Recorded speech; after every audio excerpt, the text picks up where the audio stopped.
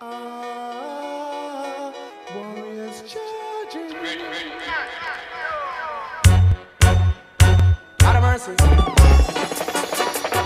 Greetings, M0YKS, Simon back with you.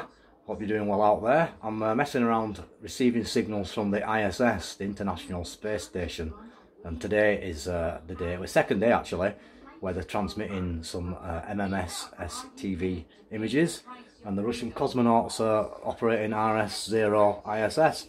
So yeah, I'm using a bit of tracking software.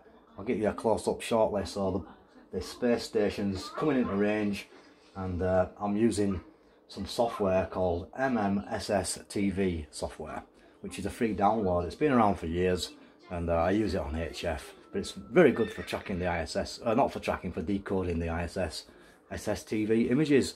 So tracking with Orbitron, that's the software we're using today for the position, and I've got my antennas pointed in the right direction, so let's see what's going to happen. Okay, so yeah, we've got the position of the space station coming in right now.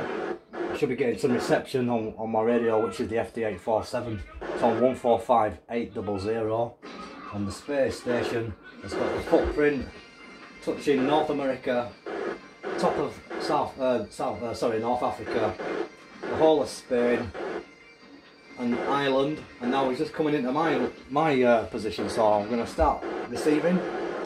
This is where the images will be coming through.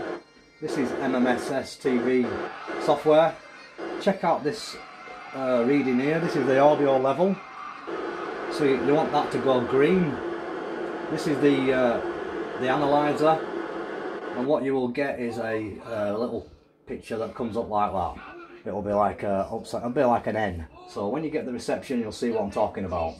And obviously, a few of you guys have already used it for many years. So this is just for anybody who's thinking about receiving images from the ISS. You don't need a fancy antenna, you don't need a fancy radio, you don't even need a license. You just need a receiver, 145.800 frequency FM on wide receive rather than narrow. And let's see what goes on. So I've had a couple of good images already today. Let's see if we can get anywhere. So I'm starting slightly up frequency, 803, because that's the Doppler shift. I expect that will affect the signal. It'll be slightly higher, and as the space station gets nearer, I'll adjust the frequency down. I'll adjust the frequency down, and I'll end up probably 800 will be the central operating when it's overhead, and then it'll drop down to 98 as it disappears over Europe. So hopefully we'll get an image from the space station and the cosmonauts. Just in case of waiting now. Got the antenna locked in the right direction. Slightly move it back. Get a bit of elevation.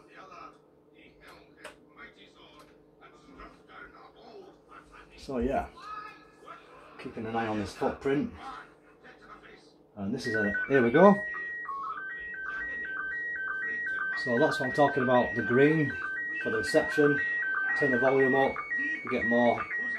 This is the spectrum analyzer, which we need to get in between these two lines, and then the images start to come through, as you can see.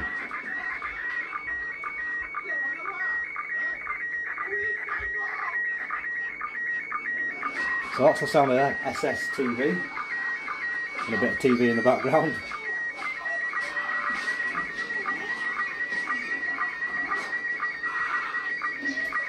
Got a few notifications popping up. But yeah, the position of the space station is changing, so I'll move my antenna to correspond. And the elevation on this one is going to be quite a good one. I think it's going to be up to about 50 degrees, so we should get a very good reception. And we're getting a picture of the helicopter coming through. So I'll keep an eye on the frequency. As it gets a bit nearer, we'll drop it down, compensate for the what we call the Doppler shift. And that is coming through nicely, the pattern which we want in there. That was the last image I received from the space station. This one's a lot cleaner. I think it's a bigger signal. The signal is 40 dB over at the moment. Up to 20 degrees elevation. So I'm just getting a better signal now. We're up to 60 dB.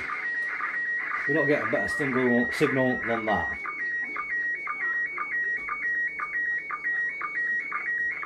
And this is celebrating various cosmonaut activities in space, transmitted from the International Space Station, travelling at 15,000 miles an hour as it passes over, at the moment, the south of the UK.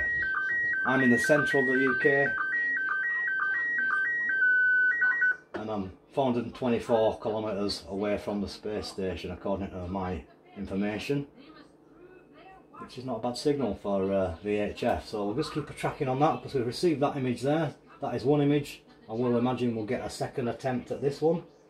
So now that the antenna will be moving quite quickly due to it's swinging over. So at the moment it's in a pretty good place. It's just on the tip of Cornwall, and then we're going to be getting a pass across London.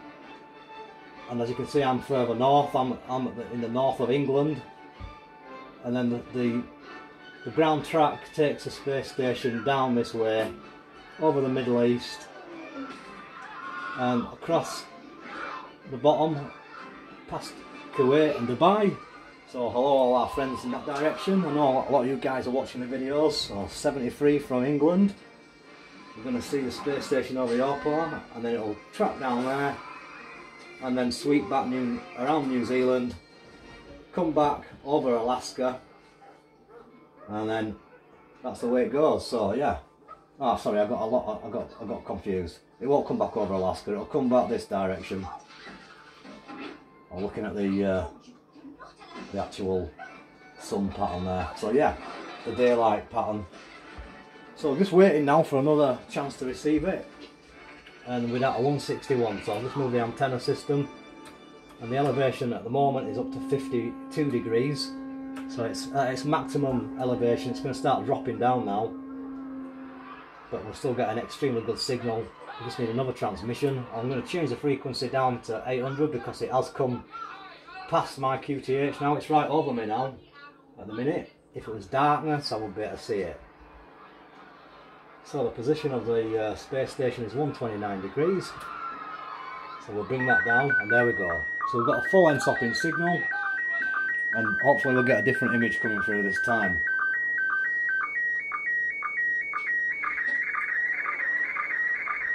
So yeah,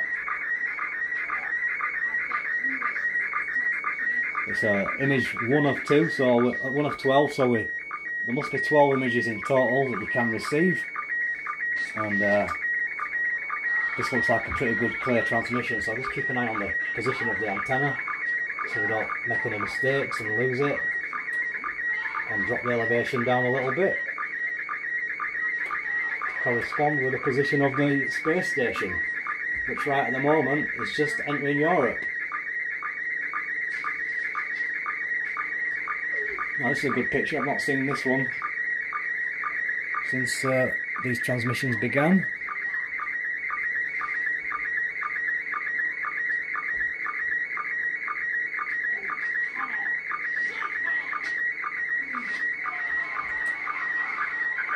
So we're still getting an N-scale signal, 60 dB, solid copy on FM Wide, and that is a very nice clear picture from Romeo Sierra Zero ISS.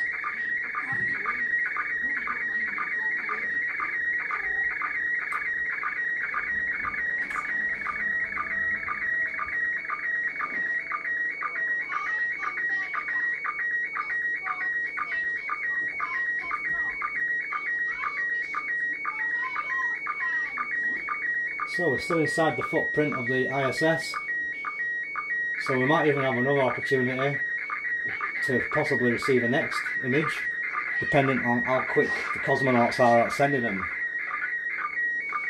Or maybe we'll have to wait till the next pass for that. But either way, 2 good clear images.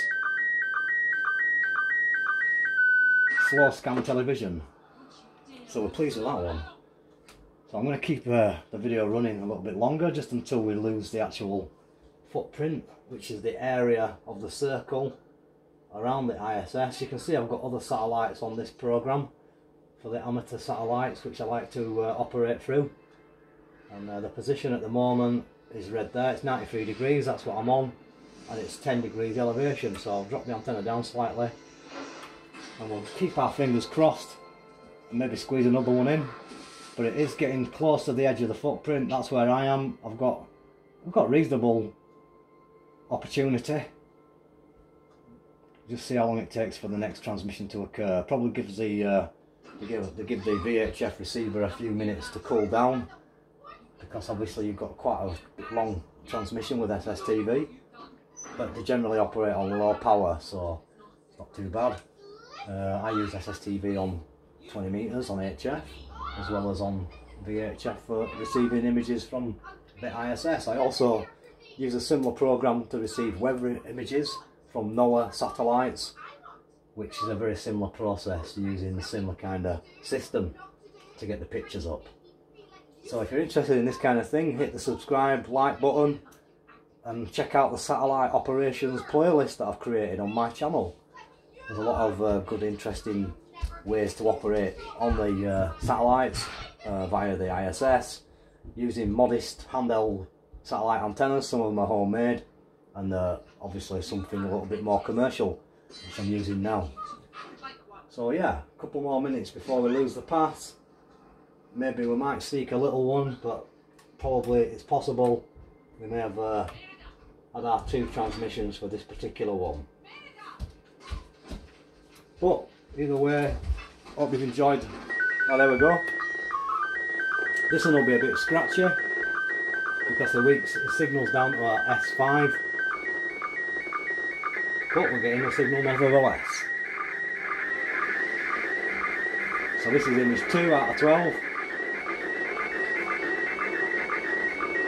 I'll have to focus a bit more on the antenna system to ensure we get a better reception. Move the frequency a little bit.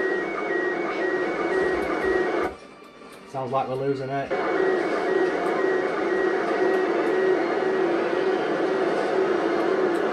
So, out of the footprint, we're receiving it beyond the footprint.